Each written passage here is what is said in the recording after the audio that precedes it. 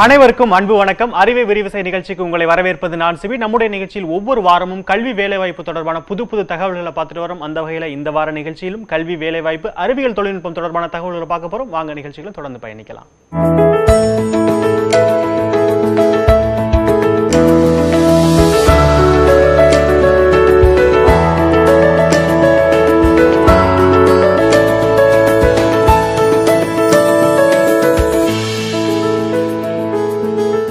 நம்ம 12th முடிச்சதுக்கு அப்புறம் ஏதாவது ஒரு காலேஜில் சேர்ந்து படிச்சிருப்போம். நம்ம எல்லாருக்கும் பொதுவாக படிக்கணும்னு விருப்பம் இருக்கக்கூடிய காலேஜ் இந்தியாவோட பிரீமியர் இன்ஸ்டிடியூஷன்ஸ் ஐஐடி மாதிரி சொல்லலாம். அதுலேயும் குறிப்பாக சென்னை ஐஐடி. ஏன்னா இந்தியாவோட பெருமைகள் ஒன்றா சென்னை ஐஐடி இருக்குது.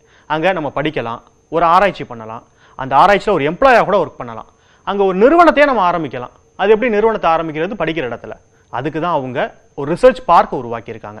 இந்த ரிசர்ச் பார்க்கில் பல 100 நிறுவனங்கள் இயங்கிக்கிட்டு இருக்கு. நாங்கள் அங்கே போயிருந்தோம். அங்கே நாங்கள் தெரிஞ்சுக்கிட்டதை நீங்களும் பாருங்க. நான் ஐஐடியில் சந்திச்ச நபர் திருமதி நவீனா சுவாமி, இந்த research பார்க்கோட chief innovation officer. Welcome to the IIT Madras Research Park. This is the best research park in the world. ஏன்னா 1950s Silicon Valley the seed starter was Stanford Research Park. 1950s நம்மளுக்கு 4-5 IITs இருந்தது. அதுக்கப்புறம் next inflection point இந்த research park தான்.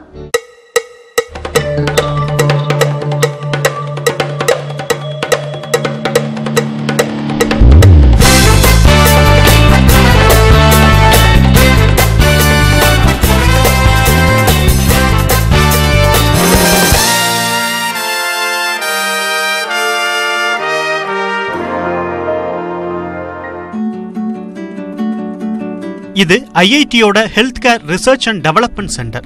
இங்க தான் ஒரு நிறுவனத்துக்கு தேவையான தொழில்நுட்ப ஆய்வுகளும் உருவாக்கமும் நடக்குது. ஃபர்ஸ்ட் நாங்கள் ஒரு ஐடியா கான்செப்ட் டெவலப் பண்ணோம். அதுக்கப்புறமா அது ஒரு இன்ஜினியரிங் ஸ்பெசிஃபிகேஷனை மாற்றணும். அதுக்கப்புறம் ஒரு ஃபர்ஸ்ட் ரவுண்ட் டெக்னாலஜி டெவலப் பண்ணி டெஸ்ட் பண்ணி அதுக்கப்புறமா கம்பெனி மூலமாக மேனுஃபேக்சரிங் தொடங்கும். அந்த வர்த்தகத்தில் உங்களுக்கு எதுக்கு வேல்யூ இருக்குது அப்படின்றத பொறுத்து தான் அது எது வகையான என்ன மாதிரிய கம்பெனி அப்படின்றது டிட்டர்மைன் பண்ணோம். நம்ம இப்போ வெறும் பொருளை வாங்கி வைக்கிறோம் அப்படின்னா நம்மளுக்கு ஆட் பண்ணுற வேல்யூ நம்ம வாங்கி வைக்கிறோம். அதான் அந்த ப்ராசஸ்.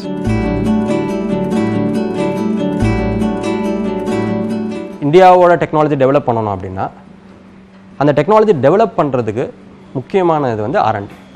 அந்த ஆராய்ச்சி இல்லைன்னா டெக்னாலஜியை நம்மளையே டெவலப் பண்ண முடியாது. நம்மளுக்கு அந்த ஓனர்ஷிப் இருக்காது. அந்த ஓனர்ஷிப் நம்மளுக்கு இருந்ததுன்னா நம்ம அந்த ஃபைனல் ப்ராடக்டோட வேல்யூ நம்ம நிறையா வேல்யூ நம்மளுக்கு சொந்தமாக இருக்கும். வாங்கி விற்றோன்னா நம்ம அந்த மார்ஜின் மட்டும்தான் நம்மளுக்கு சொந்தம். இந்தியாவில் முதன்முறையாக ரத்த பரிசோதனை எக்யூப்மெண்ட் இந்தியாவோட டெக்னாலஜியில் டெவலப் ஆகி இப்போ கமர்ஷியலைஸ் ஆகிட்டு இருக்கு ஒரு கம்பெனி மூலமாக. இப்போ இதில் நீங்கள் பார்த்தீங்கன்னா கிட்டத்தட்ட ஒரு 2000-3000 கோடி நம்ம இம்போர்ட் பண்ணுறோம் இந்த டயக்னாஸ்டிக்ஸ் எக்யூப்மெண்ட்டில். ஸோ எங்களோட குறிக்கோள் கனவு அடுத்த 5-6 வருஷத்தில் அந்த 2000 கோடியோட சிக்னிஃபிகண்ட்டாக நம்ம குறைச்சி இந்தியாவிலே அது பண்ண முடியணும். அதோட ஸ்டெப்ஸ் தான் நடந்துட்டுருக்கு. இது கமர்ஷியலைஸ் ஆகிட்டுருக்கு கம்பெனி மூலமாக. அடுத்தது நம்ம பார்க்க போகிறது எண்டோஸ்கோபி. எண்டோஸ்கோபி டெக்னாலஜி ப்ராடக்ட் இந்தியாவில் கிடையாது. குறிப்பாக நம்ம நாட்டில் இப்போ இந்த குடல் இறப்பை சம்மந்த ப்ராப்ளம் நிறைய இன்க்ரீஸ் ஆகிட்டே இருக்குது. அதுக்கு முக்கியமான டிவைஸ் எண்டோஸ்கோபி. இந்த எண்டோஸ்கோபி டெக்னாலஜி வெளிநாட்டில் நம்ம இம்போர்ட் பண்ணுறோம். இது முதல் தடவையாக இந்தியாவில் எண்டோஸ்கோபி டெக்னாலஜி இந்தியாவிலே பண்ணி இந்தியாவிலே கமர்ஷியலைஸ் பண்ணுறதோட ப்ராஜெக்ட் தான் இங்கே போயிட்டுருக்கு. இந்த ப்ராஜெக்ட் கடைசி ஒரு வருஷமாக நாங்கள் பண்ணிட்டுருக்கோம். அடுத்த சில வருஷங்களில் இது ஃபுல் கமர்ஷியல் ப்ராடக்டாக சக்ஸஸ்ஃபுல் ஆகும்ன்றதான் எங்களோட நம்பிக்கை. இந்த R&D சென்டர் ஒரு உதாரணம் தான். மருத்துவத்துறை மட்டுமில்லாம இன்னும் பல துறைகளுக்கான ஆய்வுகள் இங்க நடக்குது. இந்த ஆய்வுகளோட ஒரு அங்கமா ஸ்டார்ட் அப்புகளுக்கான இன்குபேஷன் மையங்களும் இங்க செயல்படுது. முக்கியமான விஷயம் என்னன்னா 4 இன்குபேட்டர் இருக்கு. Rural technology business incubator. நம்ம விவசாய அவங்களுக்கு புது நம்ம கிராமத்தில் இருக்கிறவங்களுக்கு என்ன உதவி பண்ணலாம் அந்த மாதிரி ஆராய்ச்சி பண்ணுறாங்க. Next medical incubator. இன்னும் நம்ம 90% ஆஃப் டிவைசஸ் நம்ம MRI மெஷின்லேருந்து எல்லாம் வெளிநாட்டிலேருந்து. why can't we make those things? அதுதான் அந்த மெட்டெக் இன்குபேட்டர் அவங்க பண்ணிட்டுருக்காங்க. இப்போ different types of people come from different parts of the world. They want to do different types of research. Could be education sector, right? Or making 3D printing machines. அதுக்கு IIT Madras Incubation Cell is the umbrella. So இவங்க 4 incubators வச்சு 140 start ups இங்கே incubate ஆயிருக்கு. ஒரு நல்ல idea ஒரு successful நிறுவனமா மாறிடுமானா நிச்சயம் கிடையாது. 90% ஸ்டார்ட் அப் தோல்வியடைய காரணம் சரியான வழிகாட்டுதல் கிடைக்காததுதான். என்னென்ன சப்போர்ட் சிஸ்டம் இருந்தா ஒரு நல்ல ஐடியா ஒரு நல்ல நிறுவனமா மாறுங்கிறதுக்கு இந்த இன்குபேஷன் மையங்கள்ல செயல்படுற ஸ்டார்ட் அப்கள் தான் உதாரணம். கம்பெனி பேர் பிபாக்ஸ் ஸ்டுடியோஸ். நாங்கள் வந்து ஹாலோலென்ஸ் மைக்ரோசாஃப்ட் டெவலப் பண்ணது, அதுக்கு நாங்கள் சாஃப்ட்வேர்ஸ் டெவலப் பண்ணி கொடுக்குறோம். நாங்கள் என்ன டெவலப் பண்ணியிருக்கோன்னா, இப்போ ஒரு ரியல் எஸ்டேட் இண்டஸ்ட்ரி இப்போ ரொம்ப த்ரைவிங்காக இருக்குது. ஸோ அந்த இண்டஸ்ட்ரிக்கு வந்து இப்போ ஒரு பிளான் பார்க்கணும், இல்லை ஒரு மாடல் ஹவுஸ் பார்க்கணும் அப்படின்னா வந்து இப்போ எல்லோரும் அந்த கன்ஸ்ட்ரக்ஷன் சைட்டுக்கு தான் போய் பார்க்குறாங்க, இல்லைனா பில்டர் ஆஃபீஸ்க்கு தான் போய் பார்க்குறாங்க. இப்போ என்னென்னா, இப்போ இந்த marketing agents for the real estates அவங்க வந்து அந்த பிளானோ இல்லை அந்த மாடல் ஹவுஸோ வந்து இப்போ ப்ராஸ்பெக்டிவ் கஸ்டமர்ஸ்க்கு அவங்க வீட்டுக்கே வந்து அதோட டெமான்ஸ்ட்ரேஷனை இது வச்சு பண்ணி பார்க்கலாம்.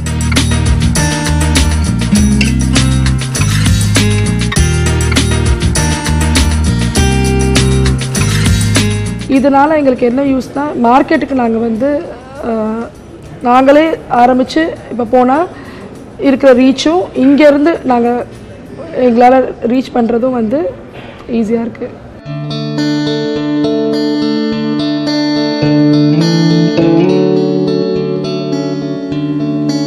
உரம் வந்து நிறையா பார்த்துருப்பீங்க நீங்கள் மார்க்கெட்டில். யூஸ்வலாக 50 கிலோ மூட்டை அந்த மாதிரி பெரிய பெரிய மூட்டையாக பார்த்துருப்பீங்க ஒரு ஏக்கருக்கு தேவைப்படுறது. உலகத்தில் இதான் ஃபர்ஸ்ட் டைம் இந்த மாதிரி ஒரு உரம் பார்க்க போகிறீங்க. இது வெறும் 5 கிராம் இருந்தால் உங்களுக்கு ஒரு ஏக்கருக்கு போதுமானதாக இருக்கும். இதில் நாங்கள் மெயினாக வந்து நுண்ணுயிர்களை வந்து உரங்களை வந்து பாதுகாத்து வச்சுருக்கோம். இந்த 5 கிராமில் இதுதான் இந்த நுண்ணுயிர்கள் இந்த மாதிரி இருக்கும். இதெல்லாம் வந்து நாங்கள் வளர்த்து கான்சென்ட்ரேட் பண்ணி இந்த 5 கிராமில் போட்டு வச்சுருக்கோம். இது ஒரு ஏக்கருக்கு வந்து போதுமானதாக இருக்கும். இப்போ இதை நான் எப்படி, இது ரொம்ப சாதாரணமானது. இது 100% பயோடிகிரேடபிள். இது அப்படியே இந்த ஃபைபர் வந்து இப்படி இருக்கும். நீங்கள் பார்த்தீங்கன்னா இந்த மாதிரி இருக்கும். இதுதான் இந்த ஃபைபர் பேப்பர் மாதிரி இருக்கும். இது அப்படியே நீங்கள் எடுத்து தண்ணியில் போட்டிங்கன்னா அது அப்படியே கரைஞ்சிரும். கரைஞ்சதுக்கப்புறமா நீங்கள் இதை அப்படியே கரைஞ்சதுக்கப்புறமா எடுத்து நீங்கள் உங்களோட எந்த விதமான இரிகேஷன் போர்ட்டலில் வேணாலும் யூஸ் பண்ணி நீங்கள் அதை வந்து ஃபுல்லாக கரைச்சி ஸ்ப்ரெட் பண்ணிக்கலாம் உங்கள் ஃபார்மில். இதில் வந்து லேபர் காஸ்ட்டும் உங்களுக்கு வந்து ரொம்ப கம்மி. இது அப்படியே கரைஞ்சிருச்சு பாருங்கள், இந்த மாதிரி கரைஞ்சிரும். லேபர் காஸ்ட் கிடையாது. ஷெல்ஃப் லைஃப்னு சொல்கிற இது வந்து ரொம்ப கம்மி. 1000 டைம்ஸ் வந்து உங்களுக்கு லாஜிஸ்டிக்ஸ் வந்து கம்மியாகும். அந்த காசெல்லாம் சேவ் பண்ணுறோம். இந்த காசெல்லாம் நம்ம சேவ் பண்ணுறதுனால விவசாயிகளுக்கு வந்து நம்ம கம்மியான விலையில் இந்த உரங்களை கொடுக்க முடியும். அவங்களுக்கு கெமிக்கல் ஃபர்டிலைசர்ஸ் வாங்குறதுக்கான விலையும் வந்து கம்மியாகும். நானோ இழைகளில் வந்து இந்த பாக்டீரியா வந்து பாதுகாக்கப்படுது. அது மாதிரி பாதுகாக்கப்படுறதுனால இந்த ஹாட் கிளைமேட், இந்த டெம்பரேச்சரில் இருந்தெல்லாம் இது வந்து இந்த பாக்டீரியா சாகாமல் ரொம்ப நாள் உயிரோடு இருக்குது. விவசாயிகளுக்கு வந்து அந்த லேண்டுக்கு போகிற வரைக்கும் வந்து அது அழியாமல் இருக்குது. அதனால் விவசாயிகளுக்கு ஈல்டு வந்து அதிகமாக வரும், எஃபிஷியன்சி அதிகமாக இருக்கும், ஈல்டு அதிகமாக வரும். இங்கே இருக்க அந்த எக்கோசிஸ்டம் அப்படின்னு சொல்லப்படுற அந்த சரௌண்டிங்ஸ் வந்து இந்த ஐஐடி மெட்ராஸ் ரிசர்ச் பார்க்கில் இருக்க சரௌண்டிங்ஸ் வந்து எங்களுக்கு வந்து டெக்னிக்கலாக நிறைய ஹெல்ப் சப்போர்ட் எல்லாம் பண்ணுறாங்க. இந்த மாதிரி ஆம்பியன்ஸ் இருக்கிறதுனால நாங்கள் பீஸ்ஃபுல்லாக வந்து எங்களோட ஒர்க்கை கேரி அவுட் பண்ணுறதுக்கு வந்து ரொம்ப உபயோகமாக இருக்குது இந்த இடம்.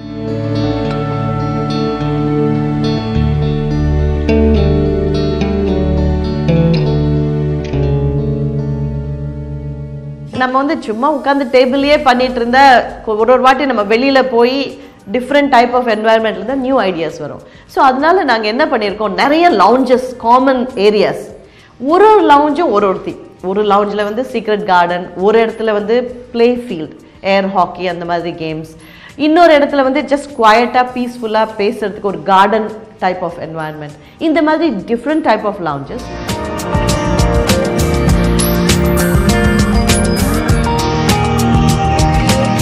இந்த மாதிரி நிறைய வசதிகள் சேர்ந்து வந்துட்டு இருக்கோம்.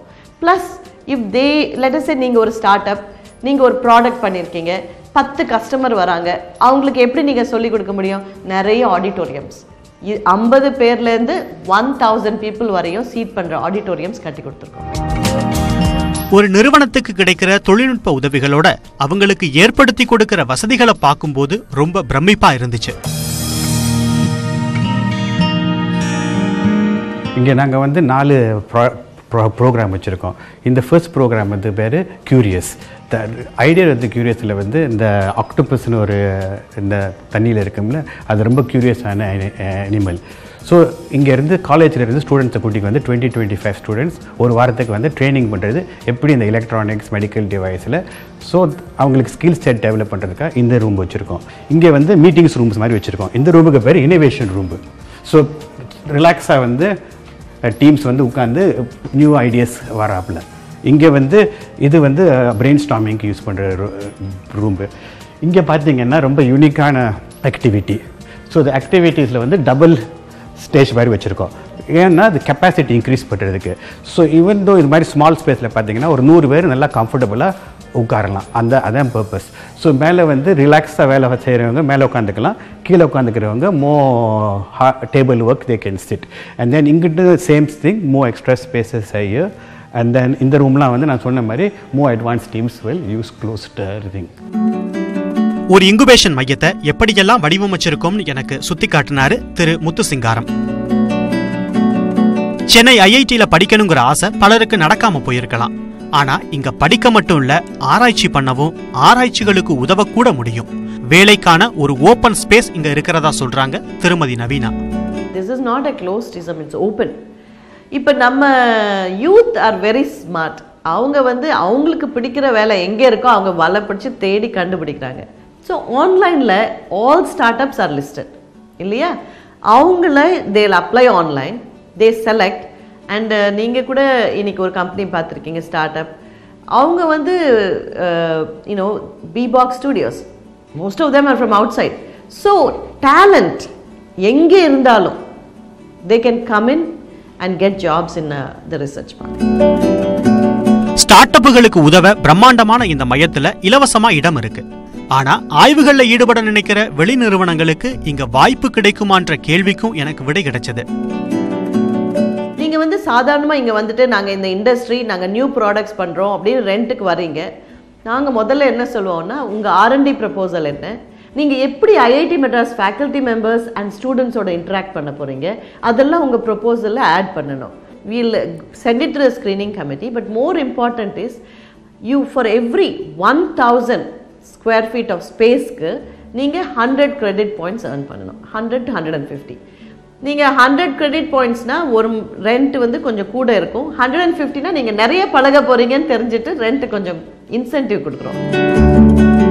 தொழில் முனைவுக்கான இடமும் கண்டுபிடிப்புகளுக்கு சரியான பாதையும் அமைச்சு கொடுக்கிற இந்த இடத்துக்கு வர என்னென்ன வழிமுறைகள் இருக்குதுன்றதையும் சொன்னாங்க திருமதி நவீனா. நீங்க எங்கேயோ இருக்கீங்க, ஒரு ஐடியா இருக்கீங்க, உங்களை எப்படி நாங்க ஆண்டர்பிரினர் ஆக்க முடியும்? அதுக்கு தான் ஆன்லைன்ல number 1 you right a proposal. நீங்க ஐஐடி ஸ்டூடெண்டா இருக்க தேவையில்லை, யாரா இருந்தாலும் சரி நாங்க வந்து வரவேற்கிறோம். Second point, what to you need? அந்த ஐடியா பண்றதுக்கு ஒரு டீம் மெம்பர்ஸ் வேணும் இல்லையா? உங்களுக்கு ஃப்ரீ ஸ்பேஸ் கொடுக்குறாங்க. கொடுத்துட்டு mentorship, faculty members are close to IIT, you are right next to IIT, so you can go and have difficult problems solved by IIT faculty or the students. They're brilliant. Fourth, எல்லாமே இருக்குங்க, சும்மா ஏதாவது சாப்பிட்றதுக்காக காசு. So you will get seat funding. Seat funding எதுக்கு use பண்ணலாம்னா, எப்படி நீங்கள் ப்ராடக்ட் தயாரிக்கணும்னா அதுக்கு நீங்கள் திங்ஸ் எல்லாம் வாங்குறதுக்கு, டீம் மெம்பர்ஸ்க்கு கொஞ்சம் இன்னும் இன்டர்ன்ஷிப் ஃபண்ட்ஸ் கொடுக்கறதுக்கு அது உதவி பண்ணுற மாதிரி ஃபோர்த் கொடுத்துட்றாங்க.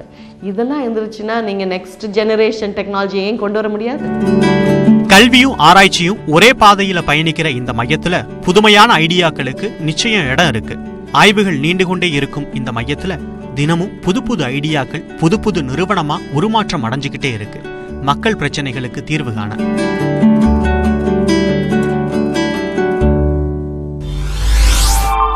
என்னங்க, ஒரு படிக்கிற இடத்துல எப்படி ஒரு நிறுவனத்தை ஆரம்பிக்கிறதுன்னு நம்ம பார்த்து தெரிஞ்சுட்டு இருப்போம். படிக்கிற இடத்துல ஒரு நிறுவனத்தை ஆரம்பிக்கும் போது அதுக்கு என்னென்ன சப்போர்ட் சிஸ்டம் கிடைக்கின்றதே நம்ம பார்த்துருப்போம்.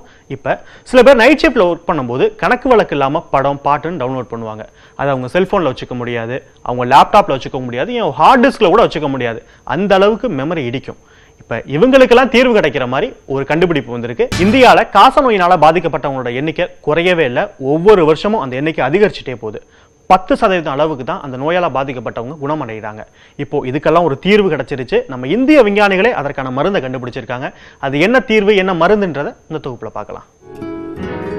உலக அளவில் காசநோயினால் பாதிக்கப்படுபவர்கள் பட்டியலில் இந்தியா முதலிடத்தில் உள்ளது. இந்தியாவில் மட்டும் காசநோயினால் ஆண்டுதோறும் 27 லட்சம் பேர் பாதிக்கப்படுகின்றனர். இதில் பெரும்பாலானோர் காசநோய் முற்றிய நிலையிலேயே மருத்துவமனைகளை அணுகுகின்றனர். காசநோயினால் மட்டும் இந்தியாவில் ஒவ்வொரு வருடமும் 2,20,000 பேர் வரை உயிரிழக்கின்றனர்.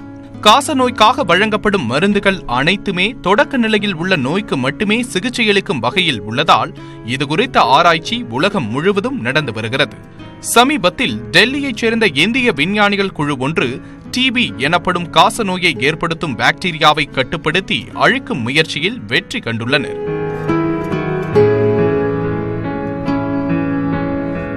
டெல்லி எய்ம்ஸ் மருத்துவமனையின் பயோடெக்னாலஜி துறையைச் சேர்ந்த பேராசிரியர் ஜெயா சிவசுவாமி தியாகி தலைமையிலான 6 பேர் கொண்ட குழு சர்வதேச ஆய்வுதழில் கட்டுரை ஒன்றை வெளியிட்டுள்ளது.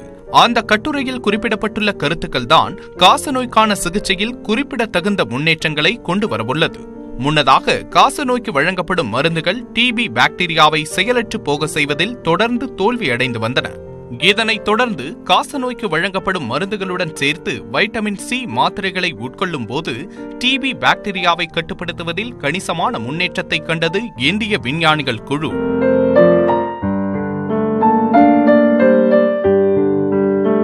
தொடர் ஆராய்ச்சியின் முடிவில் காசநோய் மருந்துகளுடன் வழங்கப்படும் வைட்டமின் சி மருந்தின் மூலம் டிபி பாக்டீரியாவின் மெட்டபாலிசம் வேகம் குறைகிறது. அதன் தொடர்ச்சியாக அந்த பாக்டீரியா செயல்பட முடியாத நிலைக்கு சென்று பின்னர் கொல்லப்படுகிறது. இந்த மாற்றம் வெறும் வைட்டமின் சி மருந்தினால் ஏற்படவில்லை. மாறாக காசநோய்க்கான மருந்துகளுடன் இணைந்து செயல்பட்டு காசநோய் மருந்துகளின் திறனை அதிகரித்து டிபி பாக்டீரியாவை மட்டுப்படுத்துகிறது.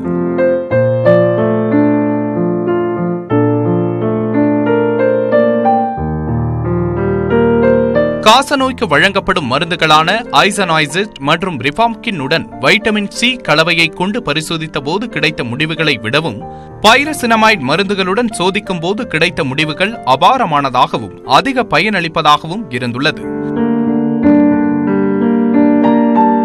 பைரசினமைட் மருந்தினால் 10% மட்டுமே கொல்லப்பட்ட டிபி பாக்டீரியா அதனுடன் வைட்டமின் சி சேர்த்த பிறகு 97% டிபி பாக்டீரியாக்களை கட்டுப்படுத்தி அழித்தது.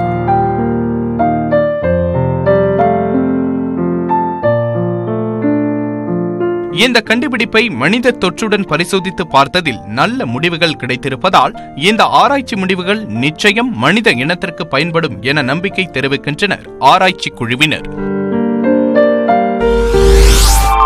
சில பேருக்கு மூவிஸ், சாங்ஸ் இதெல்லாம் எக்கச்சக்கமாக சேமித்து வைக்கிற பழக்கம் இருக்கும். அவங்க லேப்டாப்பில் வச்சுப்பாங்க. அதில் இடம் இல்லாட்டினா ஒரு ஹார்ட் டிஸ்கை வாங்கி வச்சுப்பாங்க.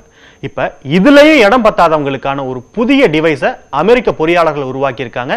நம்ம நினச்சி பார்க்கவே முடியாத அளவிற்கான ஒரு மெமரி ஸ்பேஸ் இதில் இருக்குது. அது என்ன கண்டுபிடிப்புன்றதை பார்க்கலாம். அமெரிக்காவின் டெக்சாஸ் பல்கலைக்கழகத்தை சேர்ந்த பொறியாளர்கள் சீனாவின் பீக்கிங் பல்கலைக்கழக மாணவர்களுடன் இணைந்து அதிக நினைவக ஆற்றல் கொண்ட தகவல் சேமிப்பு சாதனத்தை உருவாக்கியிருக்கிறார்கள். அதிவேக கணினிகளையும் மனித மூளைக்கு இணையான நினைவு சக்தியை கணினிகளுக்கு வழங்குவதை நோக்கிய ஆராய்ச்சியில் இந்த கண்டுபிடிப்பு மிக முக்கிய பங்கு வகிக்க உள்ளது. அத்துடன் வணிக ரீதியாகவும் நாம் பயன்படுத்தும் எலக்ட்ரானிக் பொருட்களில் பல்வேறு மாற்றங்களை கொண்டு வரும் வல்லமை பொருந்தியதுதான் இந்த ஆட்டம் ரிஸ்டஸ். பெயருக்கு ஏற்றாற்போல் அளவில் மிகச்சிறியதாய் ஒரு அணுவின் அளவு தடிமன் மட்டுமே கொண்டுள்ளது இந்த ஆட்டம் ரிஸ்டஸ். கணினி சார்ந்த பயன்பாடுகளில் இது எத்தகைய மாற்றங்களை கொண்டு வரும் ஆற்றல் கொண்டது என்பதை அறிய நினைவக சாதனங்களில் பரிணாம வளர்ச்சியை அறிய வேண்டியது அவசியம். மேற்கத்திய உலகம் மிக வேகமாக தொழில் புரட்சியினால் முன்னேறிக் கொண்டு இருந்த காலகட்டத்தில் பேனா, பேப்பர் கொண்டு கோப்புகளை பராமரிப்பது சிரமமாக இருந்தது. 1850ஆம் ஆண்டு தொழிலாளர்களின் வருகையை பதிவு செய்ய பயன்படுத்தப்பட்ட பஞ்ச் கார்டு மற்றும் பஞ்ச் மிஷினை கொண்டு முக்கிய தகவல்களை டிஜிட்டல் வடிவில் சேமிக்க தொடங்கினர். 0 மற்றும் 1களாக டிஜிட்டல் முறையில் என்கோட் செய்யப்பட்ட தகவல்களை பஞ்ச் கார்டில் சேமிக்க தொடங்கினர்.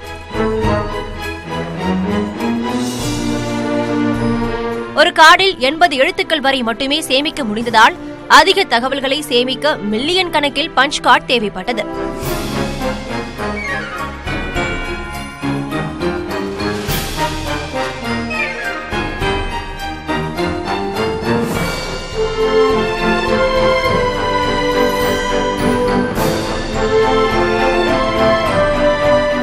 இதற்கு மாற்றாக கொண்டு வரப்பட்டதுதான் கில்பர்ன் டியூப். 1947ஆம் ஆண்டு கொண்டுவரப்பட்ட இந்த சாதனம் தகவல்களை சிறியதும் பெரியதுமாய் புள்ளிகள் வடிவில் சேமித்துக் கொண்டது. ஒரு பெரிய அறையின் அளவை கொண்டு இருந்ததாலும் தகவல்களை மீண்டும் எடுப்பதற்கு அதிக நேரம் ஆனதாலும் அடுத்த 3 ஆண்டுகள் கழித்து இன்றைய தலைமுறை பயன்படுத்தும் மெமரி சாதனங்களுக்கு அடிப்படையாக விளங்கும் மேக்னெட்டிக் ட்ரம் மெமரி கொண்டுவரப்பட்டது.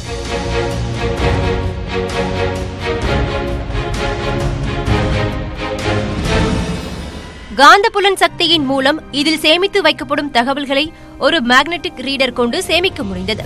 ஆனால் இதனை இயக்க அதிக மனித ஆற்றல் தேவைப்பட்டது. ஆனாலும் இந்த வகை மின் சேமிப்பு சாதனத்தில் உள்ள நன்மைகளை கருத்தில் கொண்டு பல்வேறு மாற்றங்களை இதில் உட்புகுத்தினர் விஞ்ஞானிகள். இதன் காரணமாக 1970ஆம் ஆண்டு வரை பல்வேறு முறையில் மாற்றியமைக்கப்பட்ட வடிவமைப்புடன் மேக்னெட்டிக் ட்ரம் மெமரி செயல்பாட்டில் இருந்து வந்தது. ஆனால் இவை அனைத்தும் நிலையாக ஒரே இடத்தில் இருந்து செயல்படக்கூடியதாக இருந்தது இதன் மிகப்பெரிய பின்னடைவாக இருந்தது.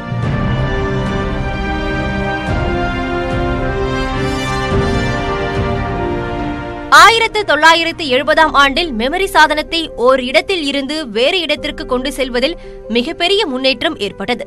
ஃப்ளாப்பி டிஸ்க் எனப்படும் தகவல் சேமிப்பு தட்டு உருவாக்கப்பட்டது. ஆரம்ப காலகட்டத்தில் அளவில் சற்று பெரியதாக இருந்தாலும் அடுத்த 10 ஆண்டுகளில் பல்வேறு வளர்ச்சியை அடைந்து கையடக்க அளவிற்கு ஃப்ளாப்பி டிஸ்க் உருவாக்கப்பட்டது. இதில் 120 MB வரை தகவல்களை சேமிக்க முடிந்தது. மேலும் பதிவு செய்த தகவல்களை அழித்துவிட்டு மீண்டும் புதிய தகவல்களை பதிவு செய்ய முடிந்தது. அத்துடன் வெளியில் எடுத்து செல்ல தபாலில் வெவ்வேறு இடங்களுக்கு அனுப்பவும் ஏதுவாக இருந்தது. குறிப்பிட்ட கால இடைவெளிக்கு பிறகு ஃப்ளாப்பி டிஸ்கின் வீழ்ச்சி தொடங்கியது. லேசர் தொழில்நுட்பம் மூலம் தகவல்களை சேமிக்க CD, DVD ஆகியவை 1990ஆம் ஆண்டு கொண்டுவரப்பட்டது. 150 நிமிட திரைப்படத்தையே 3 CD கொண்டு சேமிக்க முடிந்தது. செமிகண்டக்டர் துறையின் வளர்ச்சியை அடுத்து 21ஆம் நூற்றாண்டின் கண்டுபிடிப்பாக பென் டிரைவ் அறிமுகம் செய்யப்பட்டது. விரல் அளவே இருந்த இந்த சாதனம் மெகாபைட் வரை மட்டுமே சேமிக்க முடிந்த தகவல்களை ஜிகாபைட் வரை சேமிக்க உதவியது. அதாவது ஒரே பென் டிரைவில் 5 படங்கள் வரை சேமித்து வைக்க முடிந்தது.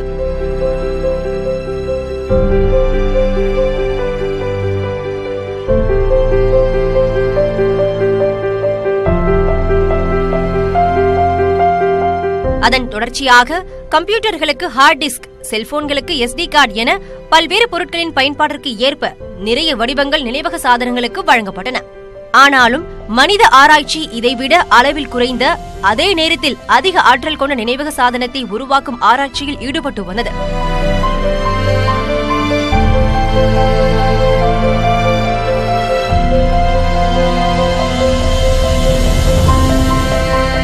அதன் பலனாக கிராஃபீன் என்ற கார்பன் அணுக்கூறை வைத்து கணினிகளில் உள்ள தகவல்களை சேமிக்க முடியும் என்று கண்டறிந்தனர் பிரிட்டனை சேர்ந்த இயற்பியல் விஞ்ஞானிகளான கான்ஸ்டான்டின் மற்றும் ஆண்ட்ரே கீம். இதற்காக இவர்கள் பெற்றது 2010ஆம் ஆண்டிற்கான இயற்பியலுக்கான நோபல் பரிசு.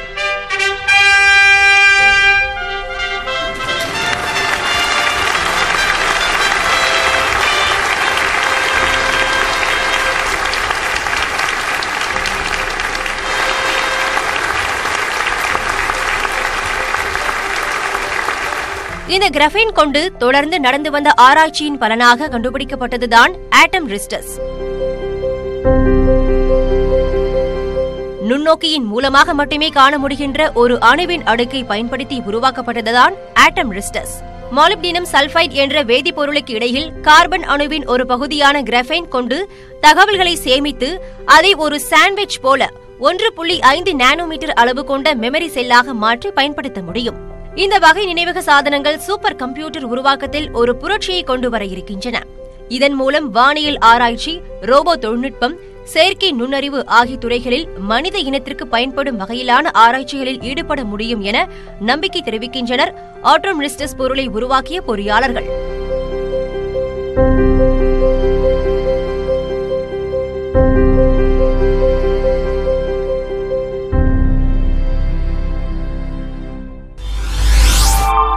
நேயர்களே, இந்த வார நிகழ்ச்சியில் கல்வி, வேலைவாய்ப்பு, அறிவியல் கண்டுபிடிப்புகள் பல ஆச்சரியமான விஷயங்களை பார்த்தோம். மீண்டும் அடுத்த வாரம் இது போன்ற பல புது தகவல்களுடன் உங்களை சந்திக்கிறோம். இணைந்திருங்கள்.